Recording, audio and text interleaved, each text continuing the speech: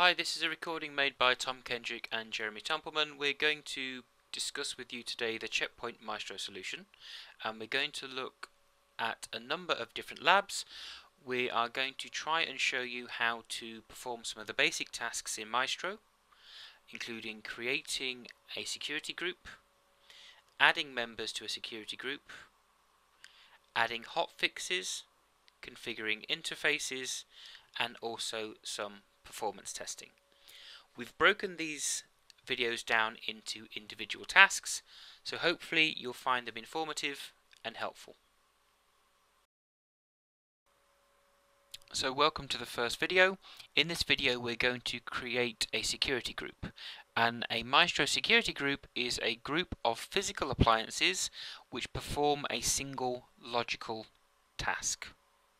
So all of the interfaces, routing table, and appliances share that same information. So let's go ahead and start the lab.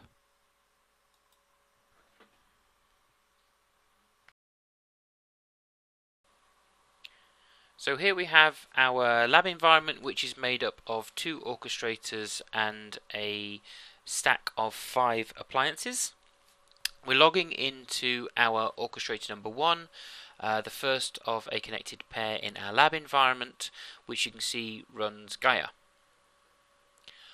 What we're going to do is create a security group, and a security group is a group of interfaces, a group of appliances that perform a common function. So on the orchestrator we have this additional tab for orchestrator on the left, and if we click on it we can see our gateways that have been discovered in the system, the model, the port which they connect to, the serial number, and the site on which they exist.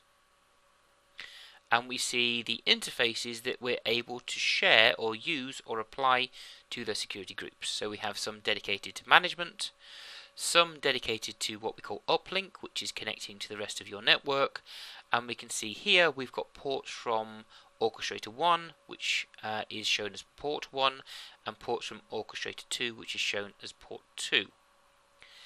If we right click in the center we can create a new security group, and we can give it an IP address, and this is the IP address of the SMO, the single management object that represents the orchestrator within our smart console.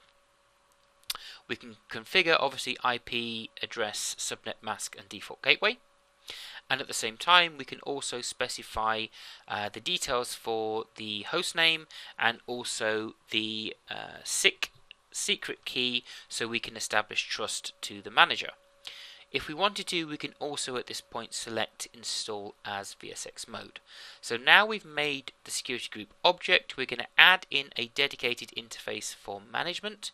So this is how we can push policy to and receive logs from the security group. And we can add in pairs of interfaces in this example. So from orchestrator 1, port 7 and port 8. And from orchestrator 2, port 7 and port 8, and they will be used later on when we configure the system to take some traffic. We'll add for now just a single appliance into the security group. We could add obviously more than one, but for ease we'll just add a single device. And what we can then do is when we press apply, this will now within around 6 minutes give us access to that security group using the 172.31.100.182 IP address. So the 6-minute timer will start about now, and you'll join us again in a couple of minutes when we can access the system.